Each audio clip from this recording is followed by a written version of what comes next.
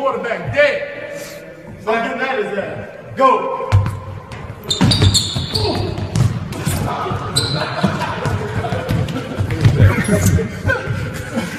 It's not clear who. I think he was going against an O lineman. Not clear who it was, but KD was acting like he was a DN and trying to rush the quarterback. Yeah. My boy got rushed. Yeah. See, that's going back to that debate. Okay. Basketball, and football. Trying to play football and football, trying to play basketball. Let's just respect each other's crafts. And I don't even think people give the credit to O-line or D-lineman. The hardest position in all of sports is two of them. Okay. Number one, it is a offensive tackle. Mm. Also, I'll give you another one, a center. Because you have to Snap and then get your... Everybody don't appreciate a center, almost like a kicker. You don't appreciate a center until something goes wrong. Yeah. Ah, damn it, you jumping over here, the ball over there, the ball over. Yeah, that's true. And you got to block. Exactly. And try to block Aaron Donald.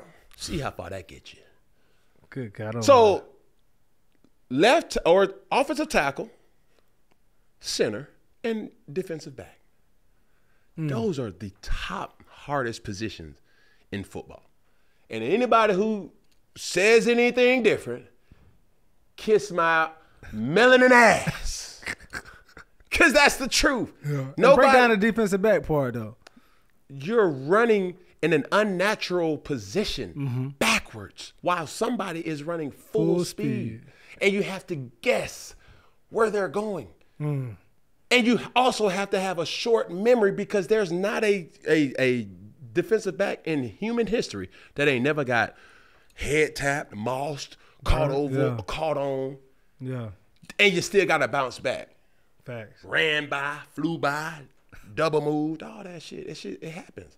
Yeah. But it's the good ones that be like, okay, do it again. Yeah. How many times you going to do that, though? You dig what I'm saying? Yeah. So